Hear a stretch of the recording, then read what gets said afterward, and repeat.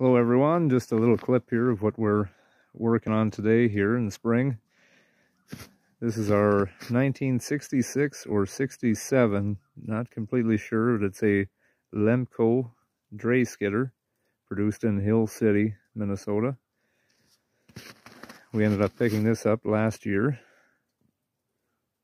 We tried it on our Alice D17, but the Alice D17 didn't have the volume needed to run it at full speed, we'll say. It would move it around, but that's about it. And then yeah, fixed up a few cylinders, the main boom cylinder, swing cylinders last year. And now we just got it plumbed into the John Deere 350B that we've been working on here, that we just got recently.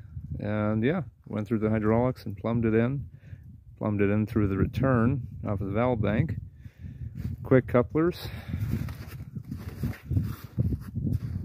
Yeah, there will be more to come on this here once we start using it a little bit here and there.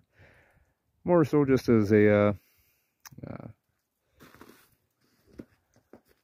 handy unit to have around the yard for moving things around, and also as a nostalgia piece for us, because this setup is similar to what our family used to have, except for the loader used to be mounted on the back of a John Deere 350 instead of the loader being mounted on the dray skidder. But this was what my grandfather and great-grandfather, this is the way they used to do it, except for, like I said, the loader would be mounted on the back of the John Deere 350 or Cat instead of on the trailer, and they would just pull the trailer behind. But